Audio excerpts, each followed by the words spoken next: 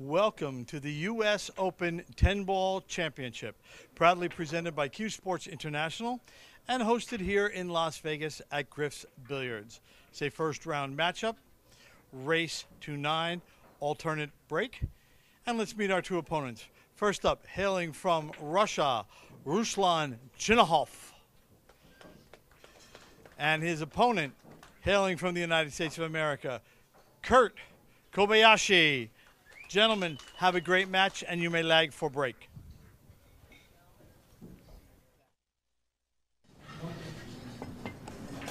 Welcome, everyone, to day one of the 2019 U.S. Open 10 Ball. We have a match here between Kurt Kobayashi and Ruslan Chinahov. This is George Teachaev with Jeremy Jones in the booth, bringing you the live action from Griff's Billiards in Las Vegas, Nevada. Jeremy, how are we? We're good. Another great match here on the winner's side. Chinahov and Kobayashi, which is both of them competed just a few weeks ago here in Las Vegas. Chinahov probably a little bit more established player as far as recognized for some big wins, and comes from Moscow. And Kurt from Hawaii, pretty fine player though. Well, he's a two-time 9-ball and 8-ball state champion. He has Kobayashi Billiards and a pro shop there. He also operates a BCA league in Hawaii. 39-year-old with a 667 Fargo. His opponent is Ruslan Chinahov, 789 Fargo. Right. He was one of the ranked players. I believe he was number 10 seeded player out of the 16 that were seeded. Well, you should know this. He's a Texas 10-ball champion. Yeah. Yeah, I was there when he won it. Yeah. DCC 2018 14-1. A Virginia 10-ball champion in 2018. A 2017 Molinari Players champion. I believe he was I'm not sure, maybe a World Junior champion as well. He won at Pyramid. I'm playing Pyramid Russian billiards. A lot of people don't realize that a man that seems like he's been around for a while, but still only 27 years old. Okay, I was going to say 26, but I always give him the benefit of the doubt when it comes to that. Still has a lot to do in this sport, but has a lot of time still left to do it. Not an easy safety here, and I'm not so sure with only having the gap to go between the 5-10. I don't think he's going to go behind the 10. He's going between the 5-10. I might have passed that one just because there wasn't much room to get between there. And there was openings it could leak out, go right through there. Yeah, and it still one you kind of feel like you're going to execute. Would this be a bank shot, especially with the new cloth, you would consider taking? Well, I think he's calling it mainly because he's drifting the 2 past them balls and bringing the cue ball by it. If he makes it, the problem is what's he going to have on the 3? And looky there, just right in the window. See, I looked at that and I thought I might consider banking it to the corner pocket and playing position for the 3. Just the way it laid, I kind of liked it, especially with new cloth, because you can slide it in off the bottom rail. It opens up that pocket to a much bigger pocket. Okay, a nice hit there, never touching a rail on the 2. And Chinahov, when I was watching him practice prior to the match, he looked pretty comfortable. And I think it was you and I, George, were talking about it prior that he most likely did not go back to Moscow since the last tournament. So really acclimated, and I'm sure has spent a lot of time here in Griff's these last probably 3+ weeks. Sure, probably been in action most of the time. Acclimated to the time, the temperature, the tables. Yeah. And action ready, yeah, exactly. Got his food right, whatever he needed to find in Vegas that agrees with him or he prefers. Just everything should be pretty prime for Ruslan. And I think he was asking if they're playing all-ball fouls. I think he was addressing that with John Lehman, our head referee and tournament director. So he's going to open the 8.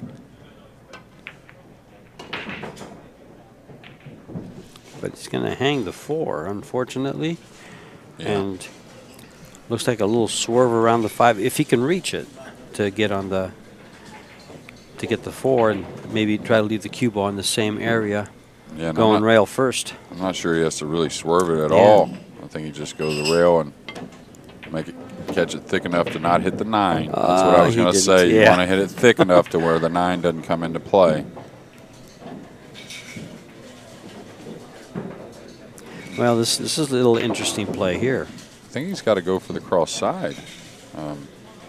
There is a little bit of a safety, I guess, chipping the 5 to the back rail and trying, but you're not really getting much of a snooker. Well, with the cross side, he can still bring the cue ball to about where it is now on the inside of the 9, possibly to get a shot, maybe a 2-way. Yeah, I think he'll that, bump the 9. I think if he'll just go ahead and play for the make, concentrate on the make, and he actually got by the 9, which was a really nice shot. And I think that was the best decision. We can see the Fargo rating, even though I'm guessing with Mr. Kobayashi being from Hawaii, the Fargo could be a hair off just because there's not a lot of great players in Hawaii anymore. To bump his up. Yeah, exactly. Exactly. Here's a state champ, 2-time 9-ball, 2-time an 8-ball, so he's pretty much an all-around player. And a 667 Fargo, which is not horrible or nothing. Not horrible, but it's just a regional player. Right. But really, so a lot of that I think sometimes goes with how much time he can spend playing in these types of events. Because I actually did get to watch him play in the Diamond, Las Vegas. Yeah, and he played pretty well. He of course didn't have deep results in the tournament, but a lot of them didn't. Well. No, of course, yeah. Yeah, we had a great field out there. Yeah, so I think a little bit of that. With the Fargos, sometimes, the time you get to spend with what type of players you get to play with.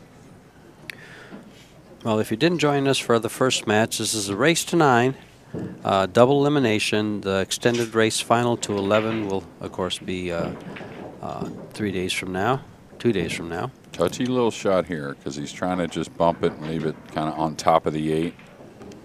Yeah, and he can't really reach it real well. This is where you got to be able to shoot away from the 8 a little bit and bank it twice to the back rail, kind of where the template is, and draw the cue ball up the side rail. He's going to try to come up on top of the 10 or just hit it. Well, I like this play better than his original plan. Now, he may have given up a shot, and he definitely gave up some type of shot. Rail first, I believe. Now, Sure looks like it. The key to this rail first, even though you want to hold position, is don't baby it. All right, it looks like he can get at it, but you tend to make it bounce off the rail more when you hit it. See how it tried to bounce a little bit? Yeah, it did.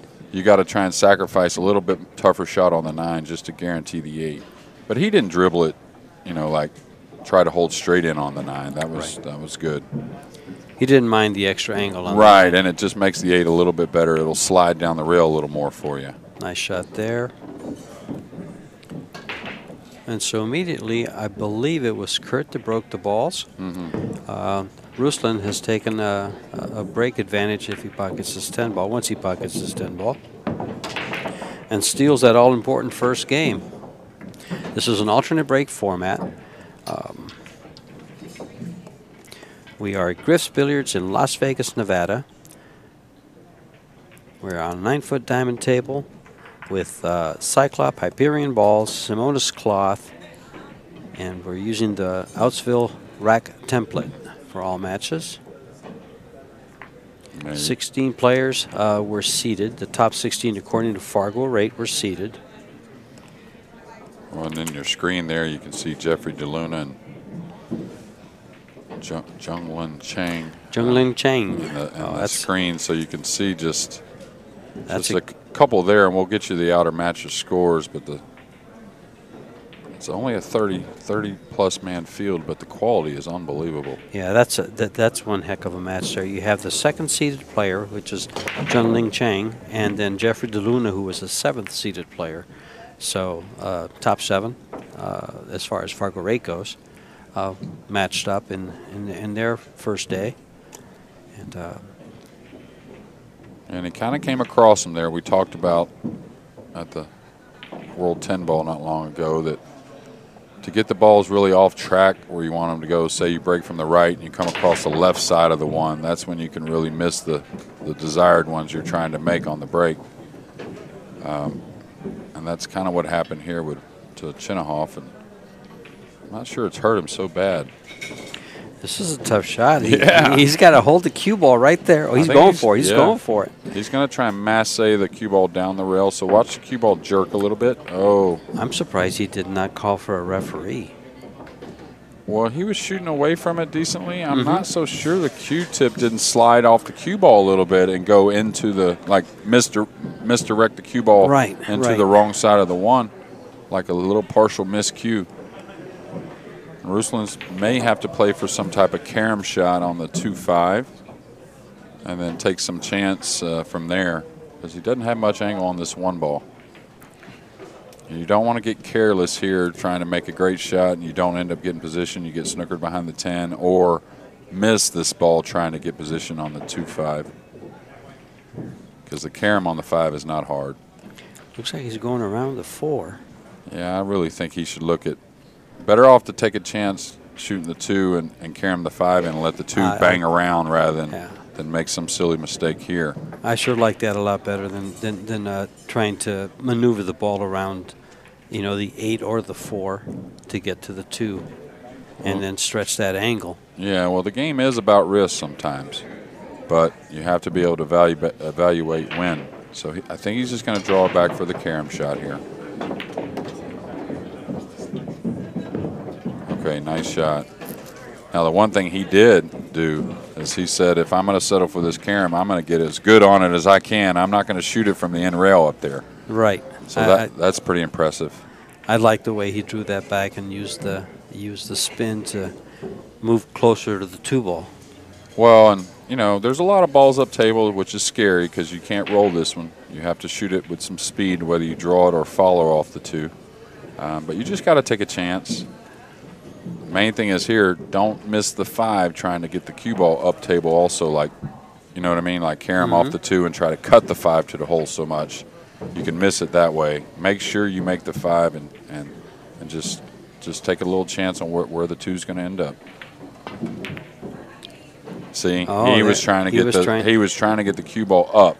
So I liked him shooting that real soft, actually. Well, you don't want to be shooting dead off the end rail. You want to make sure you're up maybe 4 or 5 inches up at least, or a diamond. He was just trying to get the maximum out of it. It's just hard to imagine how much you can cut that second ball. He cut the 5 backwards. See where it ended up? Yep. Well, we are sponsored by CueSports International, Cyclop Balls, Discount Custom Apparel, Griff's Billiards, JB Cases, Kamui, Predator, and Simonis Cloth. And as you can see, Kurt Kobayashi is using a Predator Revo shaft. Yeah, well, this isn't going to bode too well. He's going to be back underneath that 4 ball most likely. And again, this is one that just get the snooker. You got the 9 there also, so the jump shot shouldn't be so easy. Don't try to get him froze like up on the 4. Now he's cueing down on the ball, so that tells me maybe he's doing something else. Drawing him behind the 3. Oh, the 3. That's a 3 ball there. Oh, he's cutting it in. He's cutting it in. He's going for the whole enchilada. And he's left himself a sharp angle on this 4 ball. Well, it shouldn't be any problem after you looked at the last one. Position could be a little bit funny, but I don't think he's thick enough to run into, maybe he is to run into the 8. He'd love to run into the 8 here, and the reason why is maybe he doesn't get position, but he's definitely not going to get snookered by running into the 8. Okay. Had more actually and ran into the 4 itself. Yeah, he soft spun it. And this isn't bad. He can just level out here and just dink this in and kind of go into the 9 with the cue ball. But don't be afraid to bump the 9 here. We are playing CSI rules, which means the 2 ball and the 3 ball will be on the corners. 10 ball does not count on the break, and he's left himself a little touchy shot on this 4 ball. It looks like it got up close to that corner. And that's why I thought he threw that ball in. I thought he would just naturally cut it and run the cue ball into the 9. That way there's no problems on the 4. He's got to play safe here, George. Yeah. Straight up behind the 8. Yeah, and no it good leaked behind out. the 8. Well, here's Kurt's chance to steal one back. quick 5-ball run. Well, this is 6-ball close. run. Oh, yeah. This is close. And the one thing about it being close is it's the type of shot you can cheat the pocket a little bit to help move the cue ball. But if he's hooked a little like he is, yeah. I'd rather go rail first here. Well, that ball's out quite a ways. Is it out quite a ways? Yeah, it's out quite a ways. Well, he did it right. Well, one good thing is it wasn't offering much position, but at least he can put himself in a position where he's a favorite now with a safety of some sort. This isn't easy either, though, with the ball being froze. Is he calling the 5-ball just in case? I think so, and I think that's correct. Because I think at the safety, you're kind of floating the ball past the 7 anyways. Oh, he hit it thin. Yeah, I thought he was going up there. So that's why I said just in case. Yeah, I thought he was going upstairs. And let's see when he can probably do the same thing here. Go to the left side of the 5 and go back uphill, up table. Is he going to play the cue ball or the 5? I thought he may just bank the 5 down there. And is he cutting this in? He's using maybe cutting this in with inside English. Touch of inside, as they say. Well, he's going to, look at this. No, he's going to give up a shot, a real first at least. Oh, well, Kurt kind of smiled a bit, so maybe a little bit touchy, but I don't think it's going to be a problem. Kurt wanted a shout out to his mentor, the late Hawaiian Brian. Hawaiian Brian, first time I ever saw him, it was in Greensboro, North Carolina, at a place called B.G. McGee's, really nice place. And he was playing a challenge match, an action match against, he was playing, the first time I actually looked at the other guy, also Mark Tad. Oh, wow. And they were playing, yeah, they were playing even one pocket, like 300, 400 a game over there. And I was, I believe I just turned 19 years old. Don't know what happened, but I'm going to kind of guess that Mark Tad got the best of that. Actually, being that there's one pocket. I think they broke even there, but went on to play at another pool room after this one had closed. And then got to hang around Brian a little bit there in Hawaii. I went for a few trips, stayed a month, and played a lot of pool at his place. He was a heck of a player from what I understand. Oh, yeah. I never really saw him in his prime, of course, but always heard great stories about him. And now Kurt from Hawaii and ties it up at 1 apiece.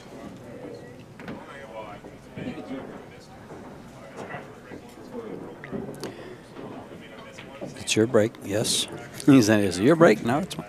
You won the lag. Well, we got some great matches. Dennis Hatch, two Americans playing Donnie Mills, with Dennis leading 2-1. DeLuna and Schuff haven't gotten the first one on the board yet. Well, now it looks like DeLuna is up 1-0. Junglin Chang over Danny Olson 2-1. One heck of a match going on there, and then Dennis Okuyo over leading, Jimmy Henry. Yeah, over Henry 3-1. John Mora and Chris McDaniel tied at 1 apiece.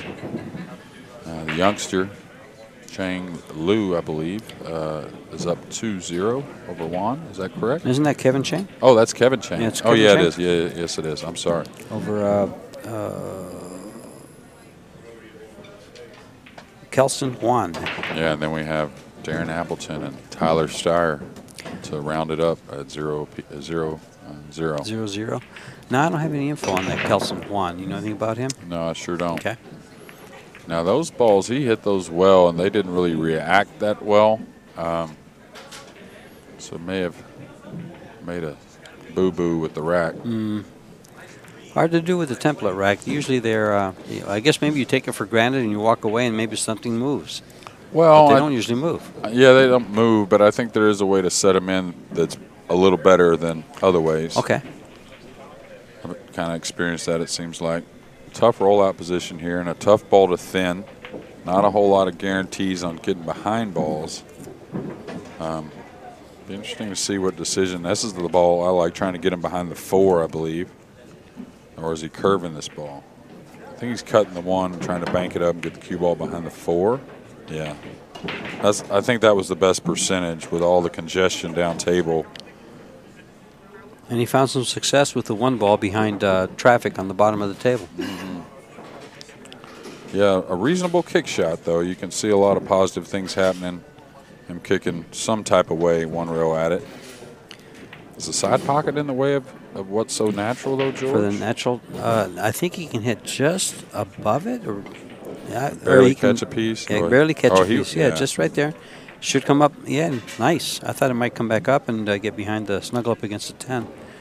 36 players in this I'd year's jump at this, U.S. I Open. think. Yes. I think this is one even I jump at. Maybe not. I mean, the kick's pretty easy, but the 2's in the way a little of where you want to kick at. So, he's calling the 10. This ain't bad, actually. If he catches a piece of the 10, the 5's on. 5-10. Yeah. I never even looked at that. Yeah, just top English. He's going to snuggle in behind the 6, though. Yeah. And guess what? He'll take another shot at that 5-10. Once he gets to the 3 ball, Yeah, I he think. can't really even tie anything up. Yeah. I mean, just give him ball in hand, kick the 10 ball out of there. I might kick softly at the 10. Yeah, just to get it out of the way. Just tie it up the 5, really. I take my chance that if I rub the 10, that I'm going to knock it to where it's not playable, and I might cover up the 5 still. Okay. It looks like it's a little tough to kick. Oh, he's kicking in between the 6-8. This isn't horrible. Okay, got a little airborne, though. Ouch. So there's that 5-10 you were talking about. Yeah. And really the 2 to the 3 just lays real nice to get to the 4. And you don't have to get back down table very far for the 5-10. And it's high percentage 5-10 combo. Now, I think a lot of amateurs would probably get on that 2-3, get the 2, probably play shape for the 3-5 instead of just running the 3 balls. Oh, do you like that better? Oh, yeah, absolutely. Sure, same here. Yeah, that's just the 3-ball combination. Yeah, just bring this up a little bit for the 3 in the side, then the 4, and then you come back for a clean shot at the 5-10. He might have come back a little too far. Well, he's all right, but he's on the rail, so that's the problem here. Can he just roll it, or has he got to elevate? He's got to elevate, so he's made this a little more difficult, and that's just from the position from the 1 to the 2. Okay. And talked about you don't have to get very close to the 5-10, it appears, so just anywhere on the side of the table he's on now. Got one big stroke, though. He's a big man anyways, but... Uh-oh. He's all right, though. It's not going to get there, I don't think. Pretty fast. That was probably a pretty big shock to his system, that cue ball getting even close to the side pocket. But a pretty easy 5-10 to get another lead at 2-1 and break. Oh, it wasn't as easy as it looked, apparently. Okay.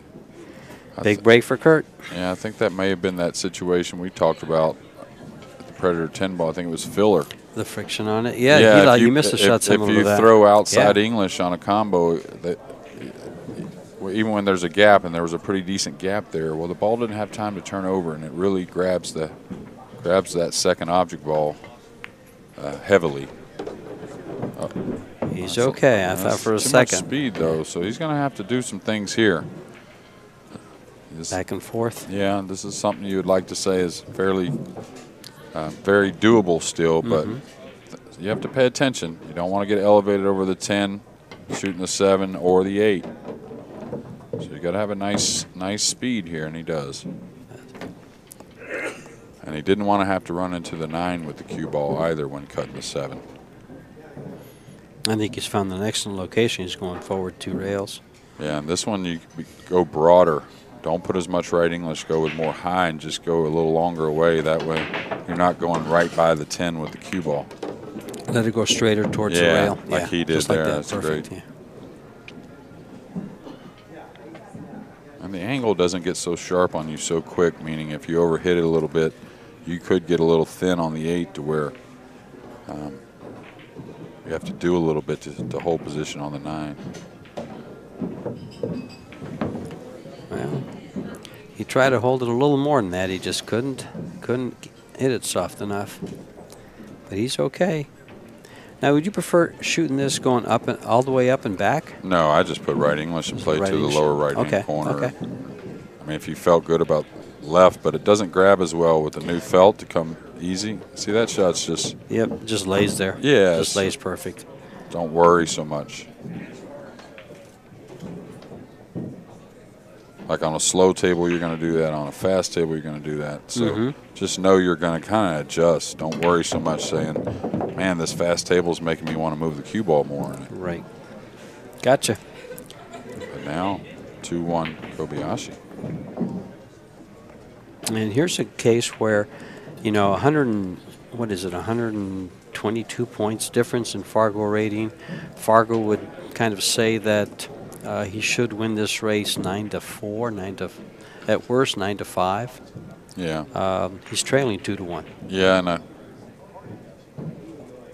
I think more with the rating on the Fargo or any rating, it should be more like percentages of winning races to 9, like we're in, more than a score.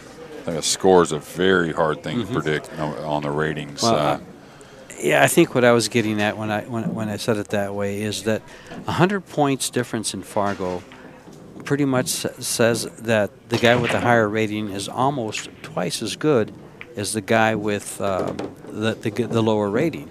So it'd be a race, 8-4 race with 100 points difference is very realistic. Right. And that's why I guessed at 9-5, 9-4 because it's 120 points. But at a 667, he's a very capable player. Oh, absolutely. And he can hold his own. And so all it's going to take is a roll here, a roll there, or a hot flash by Kurt.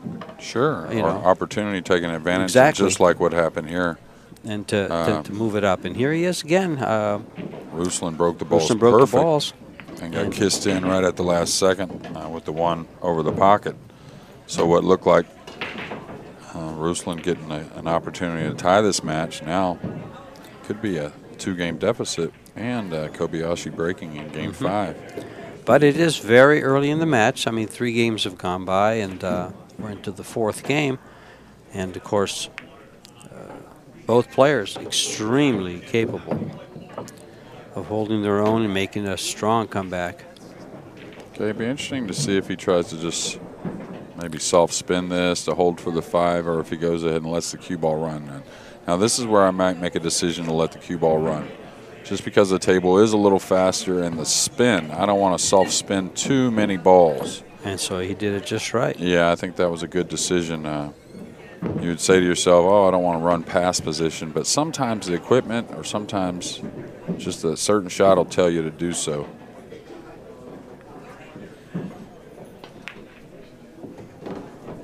You can see, though, there's not much struggle when it comes to technique. Very simple, nice swing, nice timing. He's elevating here, and he wants to hold an angle, but this is where, again, Yates so accessible. Don't worry. See, yeah, exactly. That's why I say don't worry about getting so good on the 7. You can handle a lot. You're not just roll the ball in. You're not going to be straight in. You're not going to be on the rail. And the 8's over the side. Yeah, I definitely like laying the cue ball parallel to the table and just taking the shot. Yeah, and I understand nerves sometimes tell you want to have that little elevation, but you have to realize the better way to play it and what's in front of you. Yeah, if the 8's in a bad position, that I have to do a certain thing. Then that's I something. agree. Exactly. You know. Exactly. Then you elevate and take that shot. But you can't the make the ball missable. You can't make it missable, and that is the kind of ones with a 100-point Fargo difference that can turn a match around quickly at 2-2. Well, now we're tied instead of having a 2-game lead. Yeah, a lot of pressure on Ruslan. Sure. At 3-1, believe it or not. And the frustration you speak about after making an error like that too. Yeah. Fresh in his mind. Well, Kurt seems like the type that can shake things off as far as that. But it's also a matter of, Ruslan, we all done it. Oh, is this that type of match where my opponent gets all these rolls? Well, it wasn't. Yeah, my opponent got the rolls there. It was actually he'll understand it's his mistake. Big one there though, and instead of leading 3-1, we're tied at 2, and Kurt's breaking the balls. Giving the idea of what's going on around the room here, we have other matches going with Dennis Hatch and Donnie Mills tied at 3.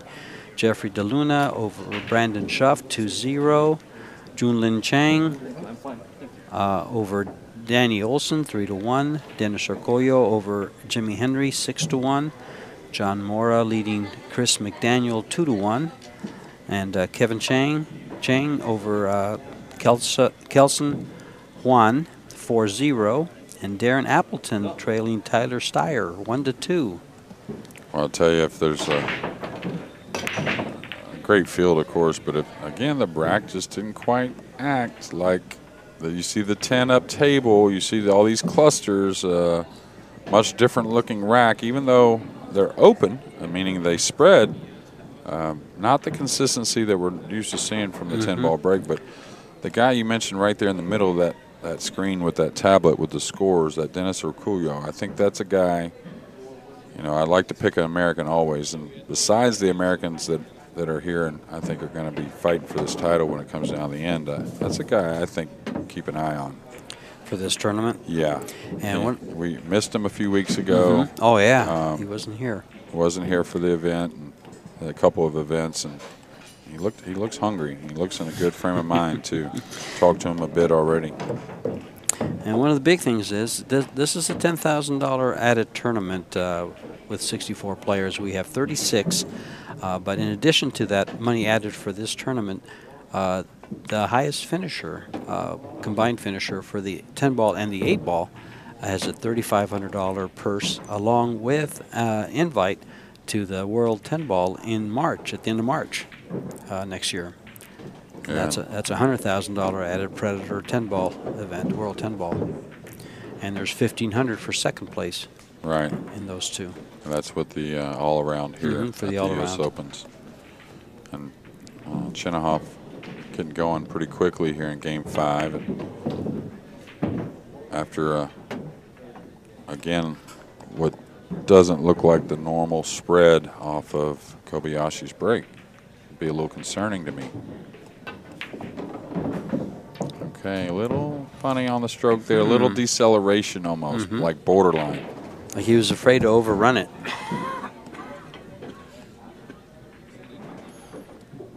Now he's got to come with a shot here for to get on this 8-ball. And I'm not sure he came over far enough. Oh, the 7.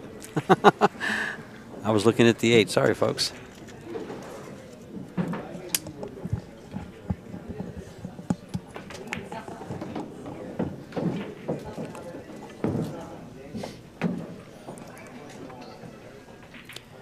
And Ruslan making pretty quick work of this. Yeah, this is where he'll hit a bottom on this ball where I'll come across like that, where I usually hit a high ball and just play for a little longer. Not bother with the side pocket at all. Well, just not bother with hitting down on the ball so much. But I like that, actually. Yeah, it just seems to me you get used to doing that. That's just like a routine thing every time. Very easy to execute. Very easy to execute under pressure, too. Well, looking at the score, instead of having it 3-1, we're going to be looking at 3-2. And breaking the balls. And breaking the balls. And so the last major break mistake. Broke them very well. It got kissed in, and Kirk couldn't quite take advantage.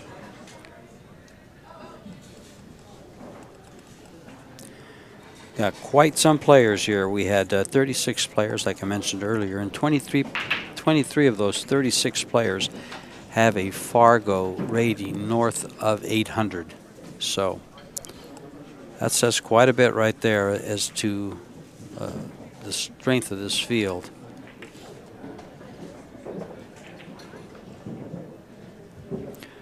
And Griff's is here in Las Vegas is just full of top-notch players. I didn't realize they're a little mini expansion next door for the pool room, huh? Yeah, Mark was telling me about it just a little bit ago. They're going to take out the wall where the bar is and open up that bar to a circular bar and have like a sports lounge on the other side. That should really add a lot of space and ambience to the place. Extend his kitchen probably a little bit there too. Yeah, he could use the room. Yeah, he could use the room. Busy place, and really a great break here in game number 6 by Ruslan, making 3 on the break, and Okay, did he get enough on that? Is he going to get by the 8? Okay, nice shot. And Ruslan sometimes, I think, can get a little ahead of himself, meaning get in a little much of a rhythm and overlook a little bit at times, just because he's been such a great player since a young age. I mean, he really knows the game very well and doesn't make a lot of mistakes. That's not what I'm getting at. But just at times can get ahead of himself when there's a problem. Well, you mentioned you were thinking he was a junior champion somewhere along the lines. Oh yeah, but he was just been a great player. Just been playing, CueSports since a very young age and has played him well for a long time. He's sponsored by Mez, Kamui, and MKBS. Yeah, he'll draw into the 10 here. Got to make sure he doesn't hit it a little thin and the 10 comes back into play. Okay, he decided just to ease it. Just making sure the 10 didn't get away from him or the cue ball. See if he plays one rail for the corner or the side. Went for the side. Yeah, nothing wrong with that. Very natural. Even if he overruns it, he's got an easily accessible 9-ball for that pocket. And it's actually at that point you keep the speed better coming back for the side than you do in the corner on that one. Sure.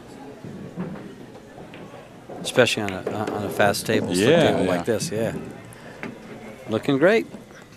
Okay, so that's cost him definitely a few. Yeah, that mistake by Kurt elevating on that, was it a 7-ball? It was actually, the 7-ball, yeah. And actually, the 6-ball getting to the 7 is what it was, because the 8 was over the side. Right. And has cost him the game he would have won, plus 3 games that his opponent won. I'm sorry, 2 games that his opponent won. Yeah, and you just get an eerie feeling when he started to elevate. When I saw the shot, I was wondering if he was going to elevate, and then he started to elevate, and I was just, I don't know if I jinxed him or not, but it's just one of them things you just kind of peeks out at you like, oh, well, is this necessary right here? Well, actually, now he lost the cue ball. Things. He complicated things by scratching. But getting back to that eerie feeling, sometimes, especially after watching a lot of really high-level players play, you see a player like Kurt, for instance, 650 to 700 range, do something that you don't agree with necessarily, and you see the problem, you see what could happen, and it happens. So it's not a jinx, it's just a matter of, looks like it might, it probably will, and it did. Okay, he got a little thin here, but still okay. This is a shot he's really good at, pinching the cue ball back without letting it get away from him also. And that's that big long swing that really helps with that. It's not the easiest timing to get down at time, if it's not kind of in you. Right. But for him, he's a 6'4", 6'5" guy that swings the cue nice. Like the extension doesn't look wrong in his hands. It doesn't look awkward at all.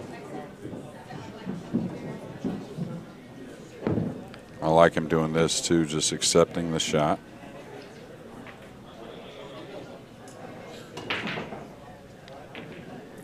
Does he not like his angle here? No, I think he's okay. He's just regrouping. I think there was a little bug or something. Oh, okay. I was wondering what that was.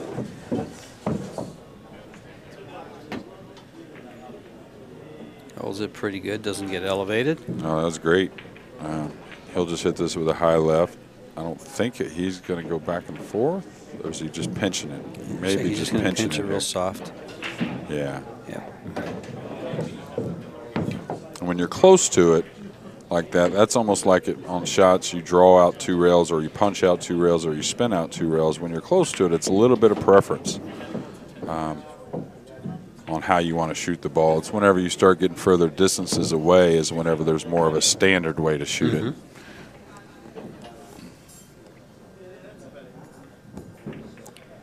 And this is similar to the out he just had, although he killed the ball instead of running straight up and back down again. Well, he's talented in it. Like, again, he's a player that knows a lot of things and has a lot of different shots in his bag as well. That's what makes him such a great. He's a great player in a lot of games. He's straight pool, Russian pyramid 8-ball player will see that talent here in a few days.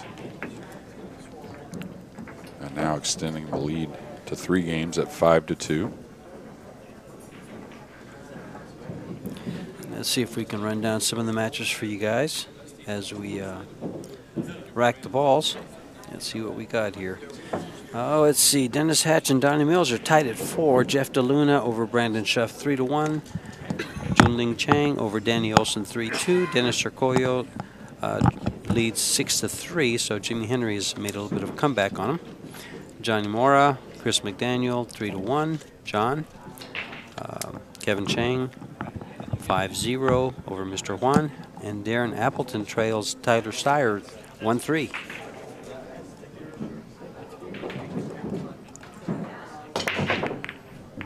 I hit those a little off. A little more spin, but still enough power to get the job done as far as making balls. Tough not position so much with here. the cue ball. Ooh, man. Yeah. There's a few places to roll out, but it's hard to get it there. Like over where he's looking there for the kick. Like he has to have a nice speed because he needs to get the cue ball up the rail a little bit. He can't just kick from this pocket. That's not an easy kick at all. He needs to get the cue ball up about the middle diamond. So he's got to kick to the bottom rail and then up to the side rail there, and that's hard to hold it there. Yeah, well, if he comes off, he's going to be in trouble. Real trouble. Yeah. So it's just that pocket's not. I mean, you can do it from that pocket, but you're going to have to swerve by the 10 from. That's why he's going to kick up the rail some. This is pretty smart here. He needs it up by that middle diamond there. And now it's one that I don't know if I pass it or not. I don't know that it would either, but 5-2 down, maybe you do. Maybe you do. Because he's got to call it. He's got to call it, but I like the kick and sending the ball down, and the cue ball ends up by the 8. Yeah, and that's what he's going to try and do. Wants a fairly full hit. Doesn't want a lot of speed on the cue ball. Wants it kind of coming slowly up the side rail. And this is where, as growing up at Pyramid really teaches you a lot of hits and a lot of different things. And I wouldn't be surprised if he executes this almost perfectly, besides making the one. And that's going to work. That's going to work. Well, and he heightened it. You would call it lucky, but how well did he heighten his percentages the way he hit it? He had a lot of good things that could happen. Sure. No, he gave it a chance. He gave it all the chance he could. And I think, Kurt could have done the same shot. Just felt like he wanted to roll the dice, I guess. Yeah, and of course we all make mistakes, but I think Kurt's getting ultimately punished for that one mistake he's made. He hasn't played poorly. It's just, a little bit of a judgment error that followed, that opened up a chance to become a physical error. But man, after that it's been all Russia. Now this is a shot with he's going to have to shoot the 3 from some distance because he needs to shoot the 10 and open. Oh, is he going to play the combo? Yeah, this isn't bad. Oh no, he's not. He's going to shoot this and open the 6 and the 9 with the 2 ball. Shoot the 3 probably from a little bit of distance, but that's okay. The thing here is if you're going to shoot the 3 from a little distance, knock the 6 in front of the hole here. Don't knock it real hard. Yeah, that's nice. That way position doesn't matter that much, right? Just pocket the 3 and you're in great shape.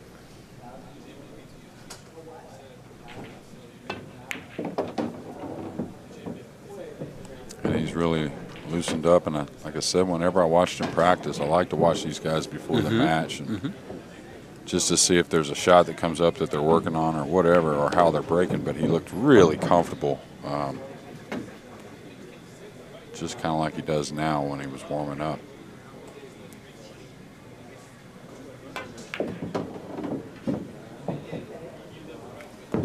Okay, a little of the funny side here, George. That's that side pocket position. Yeah, well, could do not much about that, but he definitely got on a little bit the harder side to play from. Yeah, the closer to the center he is, even below center, he's better off than being above center where he is now.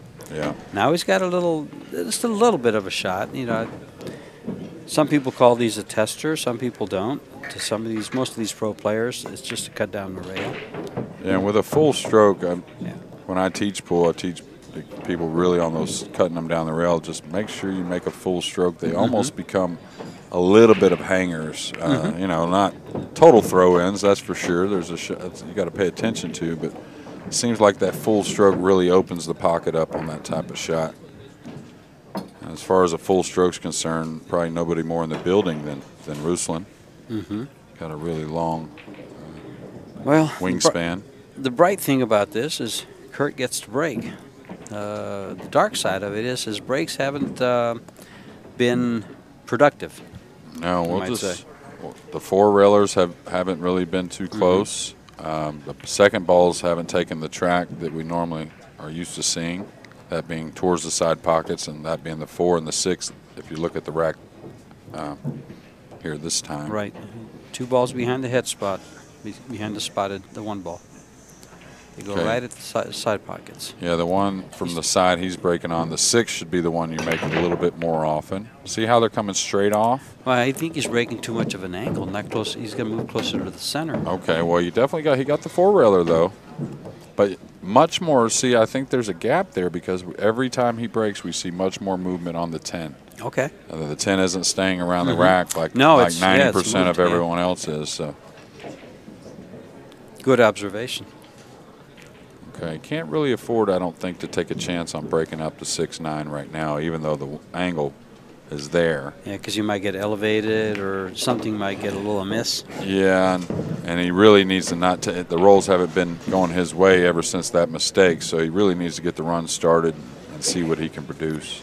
Would he be better off going at that 6-9 off the 4 and playing shave for the 5? If he could have held underneath – there's a 2-rail angle where you just come across the 6-9 and you glance. You know, you just barely glance them, or you go by him and still hold position. So that's what I was thinking. Now, though, he's going to have to just maybe set up for a draw angle on the 5 to go into the 6-9. Is he going with high ball here? He's going to go 2 rails into the 6-9. Yeah, that's really risky because. And look what happened. I didn't. Well, the main reason is you're going 2 rails with a high ball, right? So by the time you get to the 6-9, the cue ball doesn't have much energy. You got to really have a thin hit for the cue ball to escape. You know what I mean? Because they're so far away and there wasn't much angle there. So he had to have a perfect hit on that 6 ball to have a shot on the 5. Right. It had to be, and it had to be a thin one. It had real thin, exactly. Yeah. Whether it's thin on top and the cue ball comes down for the 5 on the side, or thin on the back side of it and the cue ball goes to the rail and then back out. But just kind of. He was pushing it a little bit there. And I don't blame him. He's trying to make something happen. And he still may. Except for that part. And this is rapidly getting away from Kurt, but he's got a little bit of time to make some kind of a comeback here. Well, things will turn. Yeah. Normally in a situation it would take a big blunder from Ruslan, just because you rarely see to where you get enough rolls to turn a match. Like say Ruslan continues to maybe get kissed in on the break or something. It would normally have to take a big mistake, or maybe a couple big mistakes. Kurt's going to need a couple of big mistakes from Ruslan. Most likely, yeah. And then some. This Especially should put him at 7. He does look pretty comfortable, Ruslan does. I just noticed that big swing you're talking about. Yeah, he's a tall man. Yeah. And I also noticed his head moves when he does that. Didn't move there. Yeah. It moved on the last shot. It didn't make any difference. He closed it out, cleared the balls, and now leads 7-2.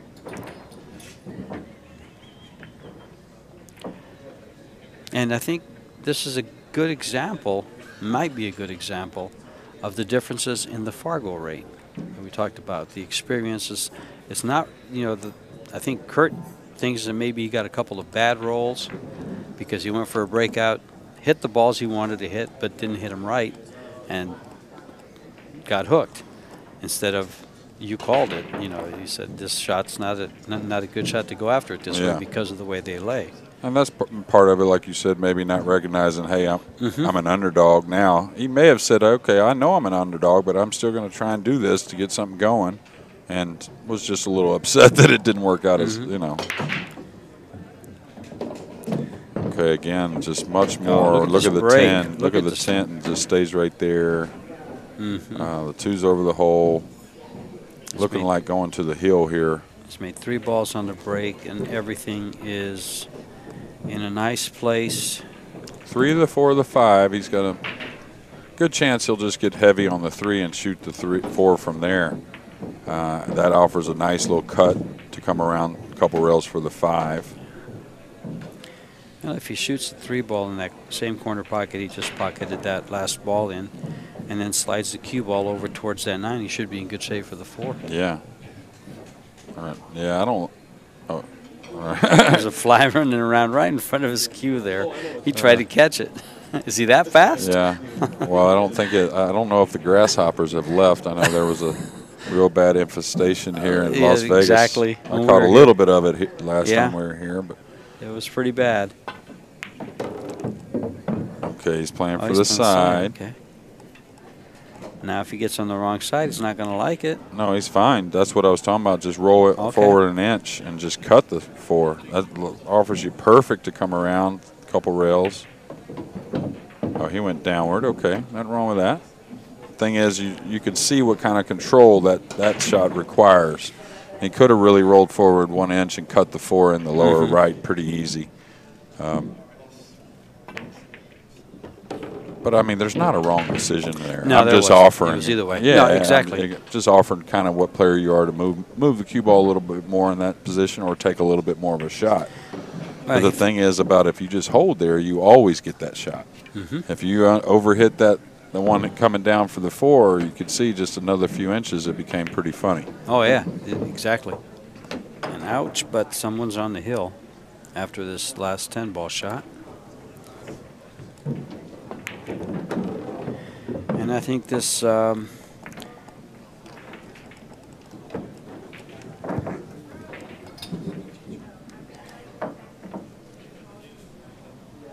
right, let's take a look at some of these other matches here while we're racking the balls. Dennis Hatch and Donnie Mills are still tied at, fighting it out there at 5 apiece. Yeah, probably both playing a real great match if they're both neck and neck like it's been. Jeff DeLuna leads Brandon Shaw 4-1. Junlin Chang over Danny Olson 4-3. Dennis Sorcullo has upped his lead, is on the hill 8-4 over Jimmy Henry. John Mora, Chris McDaniels. John leads 3-2. Kevin Chang 9-0 over Kelson Juan, and Darren Appleton now trails Tyler Steyer 1-5. Yeah. Darren seems to be struggling a little bit. Tyler's got that big 10-ball break we talked about last week. Tell 2 stories just right now as far as Darren trying to get back into the swing of things after some time off, and Tyler just kind of like moving up. That's just how it is, and has a lot of great tools behind moving up. Yeah, Darren has to get his competitive edge back up again. Well, yeah, and it's just get polished again and some mental work probably. You know, I saw a little bit of frustration at times in the last couple of events. So, but again, the break here for Kobayashi, we saw Ruslan miss a cross corner bank, but the 10 way up table, that group of balls, nothing really reacting the way we expected. And now he's got a funny little kick where he's got to come to the bottom. To the top rail, excuse me, and come across the 1, but the 1's close. He could easily double kiss this. Yeah. If he clears it, he could leave the 1 ball in the middle of the head rail there and bring the cue ball down below the 8. Missed it entirely, making sure he didn't get the double kiss. Yeah, and that was trying to get a little, and if you're a 1-pocket player, though, there's a speed there where you can allow to where if you do double kiss it, it turns out okay. Yeah, it dribbles out not as far, but the cue ball still kind of takes the same line up behind the 10 and the 7. Well, if you play a lot of 1-pocket, that shot, you're a lot more polished at it because you play different ways. You can play for the hole, you can play for the speed. There's a lot more happening there. Now, Is he going to try and go into the 10 some type of way here? This 3's not as easy as it looks from this camera. If he catches or gets jacked up, he could be thin. I like him to keep staying clear. I think he can handle with the 5. 5 ball. Yeah, the 5 ball leads him. Or play where he has to. Oh, no, that's the 7, excuse me. So he may play a 7-10 carom shot is what he's going to play. He'll just clear these off, get to the 5, and I believe the 7-10 carom in the side is not hard. Good match ender. Yeah, and really, Ruslan had a couple little errors, but one thing he's got a lot to look forward to is, oh my, look at that. That one kind of sprung. That one really shocked him there. Well, he put a lot of stroke on it too, and that ball was spinning. And he dug in there quite a bit. But one thing I was going to say is, just along those lines, is as far as getting down and pocketing the ball and look very comfortable shooting the ball different ways, I think he's looked as comfortable as anybody I've seen just yet. He's had a couple errors. That's what I was going to say. A couple things he's got to clean up. But as far as just like looking very comfortable, not at the table. Yeah. And that means a lot. Moving around. Yeah, it does mean a lot. It means a whole bunch. Because this game is about being comfortable at the table. Yeah, and taking advantage of open opportunities, and comfort goes a long ways with that. Because you got to figure it's going to break even at some time or another, meaning you're going to get the opportunities your opponent gets. So if you're getting your job done, you got a good chance. Good shot. Okay, ended up kind of thin. So he's going to have good speed here to hold for that 7-10 carom, because I don't think it's like makeable from anywhere. Yeah, he wants to get the cue ball right back where it's at now. Right. Okay, I think he's good. He's good. Well, this is a big break for him, but his opponent's going to get some breaks too, like 4 of them.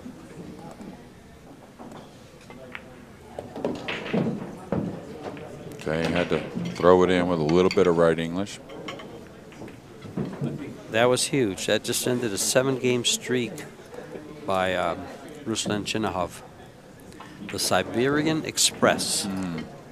Good guy, too. I really like him a lot. Spent a lot of time with him last year, just off and on. He was in America a lot. We were at the same events and spent some time in Moscow. Good guy, just a good dude. That must be awesome for you to get to travel to those countries like that. Well, I used to do it a ton, and then just here in the last couple of years. Picked it up again? Well, it's funny. It's just a little bit different circumstance from more of a work aspect. I got to play a little bit, but more, like I said, a different circumstance, but it's still being around pool, and I'm very thankful for that. Well, folks, if you don't know it, I'm sitting with one of the best coaches around.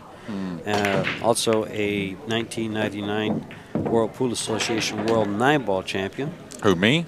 No, I finished second. I'm runner-up, excuse me. Runner-up. U.S. Open one-pocket champion, U.S. Open 9-ball champion. So we got somebody that knows what is going on, what these guys are thinking, feeling, and attempting at the table.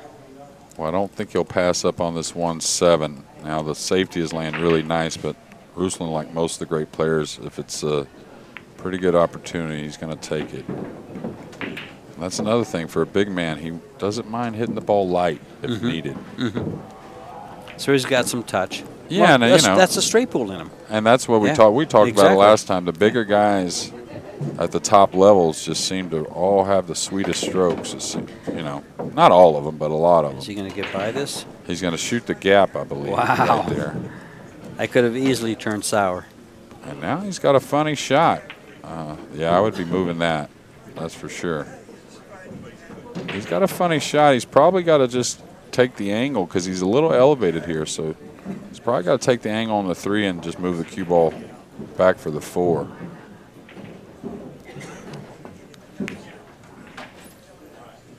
And the elevation and the uncomfortable bridge cost him that ball. Do you think he tried to do a little bit too much by coming up that far? Well, that's what I was kind of talking about. I think he had to play from there. He just kind of, there wasn't the acceleration there. It just wasn't, he kind of guided it is what I kind of felt like. Now, in this shot right here, Jeremy, would you prefer to go shoot the gap between the 9 and the 10 and shoot the 3 in the side, or do exactly that? I like that. Okay. I like that a lot. Okay. pretty impressed to recognize that. Believe it or not, there's a lot of real solid players that don't recognize running into balls, how it helps you sometimes. Sure. He's going to have to make a little shot on the 4, though. And this may go too far and get really steep, or it may get straight in. Oh, see, it kind of stood there. A piece of chalk on the table there, I think. Yeah. Little tiny little piece of something on the table. If this match ends quickly, I'll go up there and brush that off real quick. And Tyler Steyer up 6-1 now over Darren Appleton, and Chang up 9-0. DeLuna and Schuff at 4-2 with DeLuna leading. Donnie Mills ahead 6-5. Orcuyo on the hill over Henry 9-4. A big shot here for Mr. Kobayashi. He's overcut it, but got it down. They just updated that Orcuyo match, and he's won 9-4. And Kurt can't get a break. He feels like he hit a pretty nice shot there and went a long ways to get not much angle. Again, I truly believe it's that experience, the level that he's playing at. He's making things happen, though. I mean, he's moving the cue ball around, but now he's faced with a little bit longer shot. But this is very makeable. Now, does he hold it, or does he come off across the 10 for the 9? I don't think you cross it from that much distance. I don't think there's as much angle as we think. So he'll draw underneath the 10, I believe. But I like what he did there. He simplified the shot on the 5, and he did punch it out there. Nice shot there. That's a hard shot to take on sometimes, just because of that right there. It's because you want to hit it hard enough to get across the 10. You got to do that. But then on the fast table, it can get away from you. So probably another touchy shot. Touchy shot, sure. Back and forth, and he doesn't have to land on the 10 ball just right either. Natural goes towards the side. Yeah. So he's probably going to try to flick this in with a little bit of English, maybe. A little bit of left. He did it. Nice shot. Cue ball's going to run him straight down to the corner, same pocket. But see, the difference in these two players is you can see how comfortable Ruslan looks and how kind of uncomfortable, you might say, Kurt looked on that last rack. Yeah, but the position was difficult. Almost every shot kind of got funny. So I'm pretty impressed with him keeping his composure and kind of taking it one shot at a time with his opponent on the hill. This is the winner's side, so both these guys will be back regardless of our outcome. Both players had to buy their first round, and they meet in the second. Chinahov was, I believe, the 10th seeded player. Yes, he was. 10 of the 16 that were seeded. Kurt saying hi to a friend or a fan of some sort. Again, a lot of movement on the 10 ball. Just doesn't seem like, anything like the other guys. And I don't think it's from the actual break style or technique. I think it's more from something that's going on a little bit more with the racking. Could be wrong. I did not note where he broke from. I had noted that he's breaking more of an angle than straight on. And a little bit. With 10 ball, I like more of almost a straight on, just a couple inches off center. Yeah, but you can get close to the same results from anywhere inside the diamond. Okay. And he was a good 5 inches inside the diamond. So you get out. That's why when we played a few tournaments with the break box in 10 ball, it was an outside break box. Oh, outside the break box. It was outside the diamonds to the rail. Same thing with like the World Pool Series with the 8-ball rules. Oh, okay. Initially, they may have changed it in the later tournaments, but their initial rules were you had to break 8-ball from outside the box. So it made it a little more random. A lot more random, actually. Yeah. Well, Chinahov going to the jump cue. Only the second time we've seen it. I think Kurt used it once. Now, if he If you were at the table, Jeremy, where would you consider pushing to here? Or would you consider the jump shot? I mean, you got a little bit. This is a tough place to find a place to push. Yeah, I may push. I don't know. This is with the 5-6 the way it is. I don't mind the jump shot at all. Okay. I think it's not one I don't want to roll out. I don't want my opponent to knock it in. I would rather take a chance at knocking it in, I think. See, I was thinking up on top rail. Okay, doesn't want to give up an early 10 ball, though. He's going to. He's going to give up some type of, well, I mean, it's not an easy one, but he may cut the one over by the 8-9 and on the other side of the 8-9 and play the 10. Yeah. How about, well, it's kind of a steep angle. Cut the one into the 10, but then you hang it up.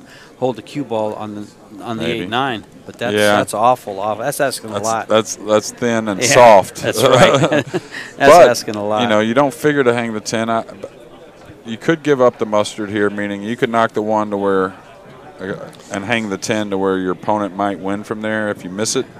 But I think this is worth it for Kurt. I think it lays fairly natural. Oh, he just caught it too thin is all. Oh, he's going to find himself in a world of hurt here. Yeah, I think so. What do you do here? You cut the 1 and bump the 5-6, 5-7. I mean. Can you kind of draw the ball down 2 rails up against the 8-9? Yeah, putting a lot of movement on something that's not so necessary. Okay. I think he can cut the 1 towards the template rack. Oh, he's going to shoot your shot, which is a safe. Oh, is he calling the 10? He's going for the 10 and trying to play safe at the same time. Nothing wrong with that. Okay. I thought he would just cut the 1 and run into that bottom ball, which was the 5 or the 7, and just kind of open them balls and hold them behind it. The reason I like what he did there, two-way cover. Well, not the two-way cover, but you had a lot more room for error with the speed of the ball. Right. You know, you could still find cover with the speed, and it could really be beneficial if you got up against the 9.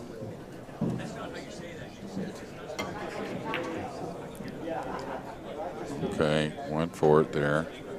Table has gotten a little bit bouncy, it seems like, in the last hour of this match or so. Like the ball that scratched on Ruslan a little bit.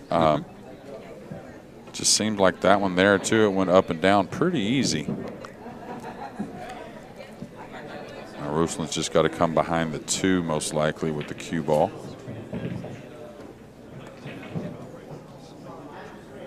Wow. Tyler Steyer 8-1 over Darren Appleton. All the other matches going about they're pretty close. Hatch and Mills 6-6. DeLuna and Brandon Schuff 5-3. DeLuna. And here comes Kurt with a shot here.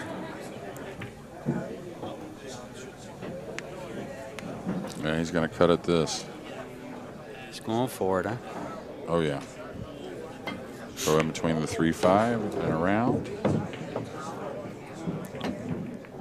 Oh, well, he caught it, but he caught it well. And it's just a matter if the 3 passes the 5. If not, he'll have to drop down. In which case, a 10 ball might come into play? Maybe. No, not quite, not maybe. really, I don't think. But he still has to have good speed coming down, though. So he's looking to put it on the spot.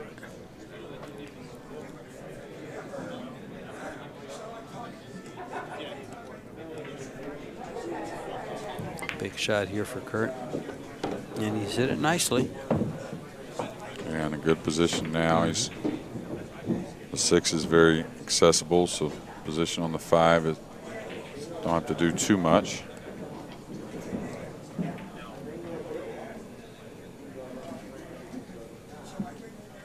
Just a stop shot.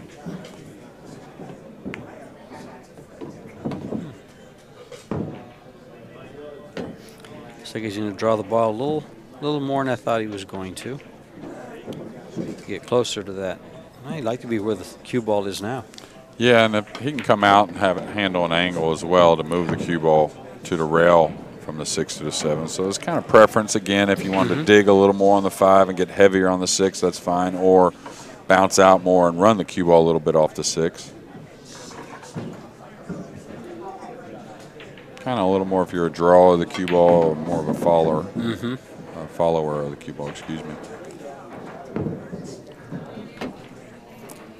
If you're given the choice, you'd rather follow than draw? It's weird. It's just the shot, what it Yeah, is. it's the shot, yeah. It is because some of them I certainly like cueing down on the ball much more than I do.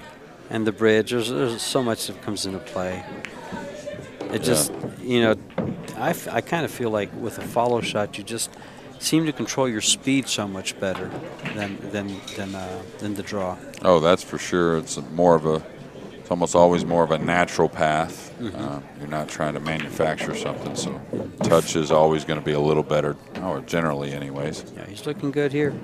And he's looked like he's calmed down a little too. The strokes calmed down a little. He stayed in position a lot better this rack.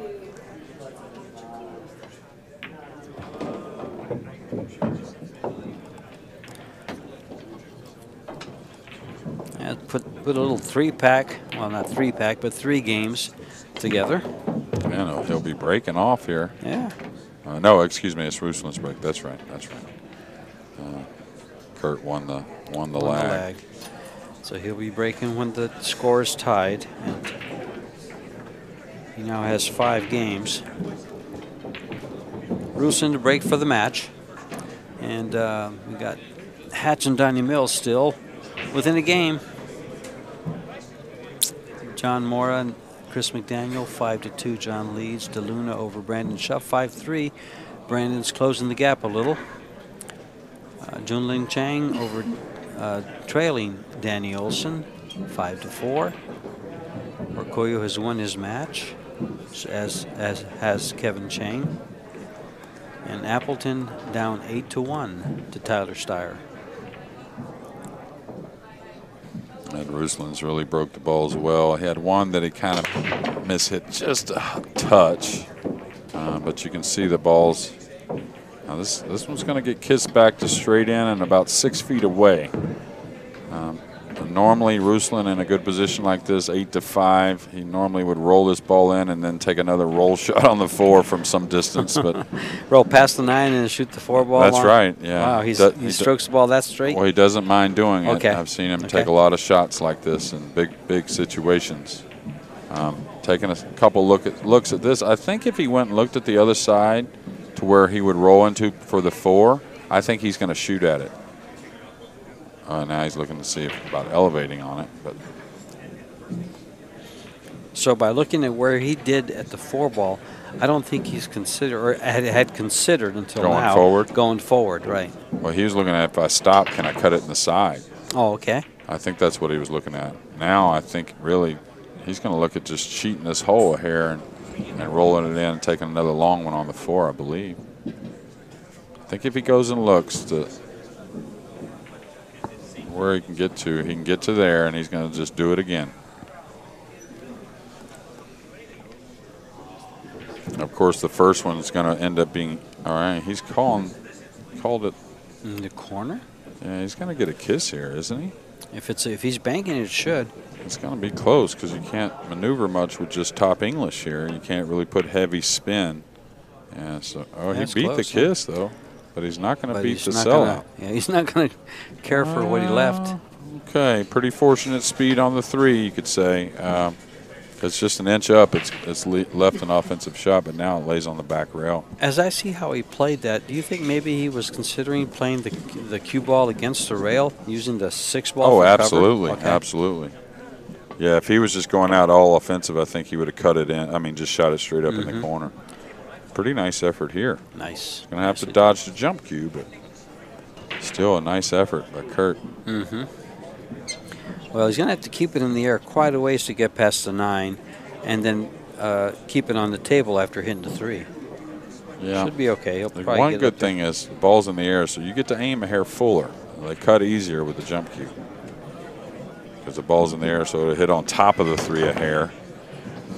That's why you see the overcut a lot of times in that situation, because the guy will aim naturally, and generally if the ball's in the air, it's catching it on top of it a little bit, so it's going to cut it. Cut it, right, gotcha.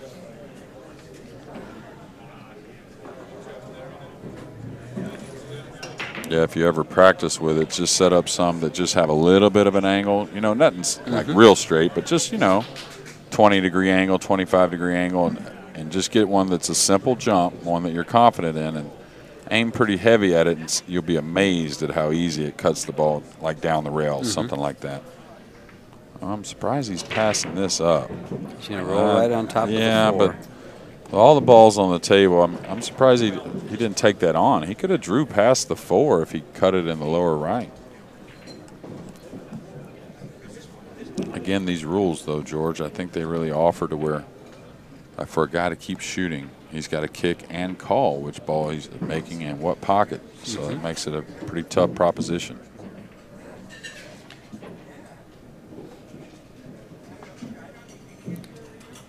Well, they'd rather go for the sure safe than the possible miss. Well, it just puts a little more value in it. Right. Yeah, but see, that's what happens also. That's another reason why you don't see the top players really wanting to play safe in those types of situations. They don't want to allow the other player to come back to the table regardless of the shot. Right. You know, you got to draw the line somewhere, of course. You can't be stupid about going offensive, but I think that one was playable for Kurt. I wonder now if he's kind of kicking himself, wondering if I should have shot at that or not.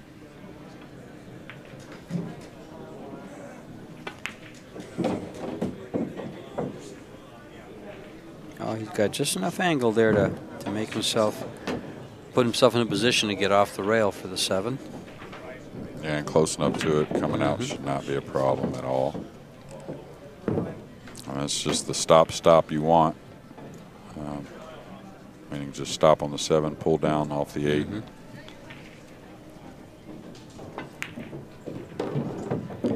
Held it nice. Now he'll just use the rail to come down for the 9.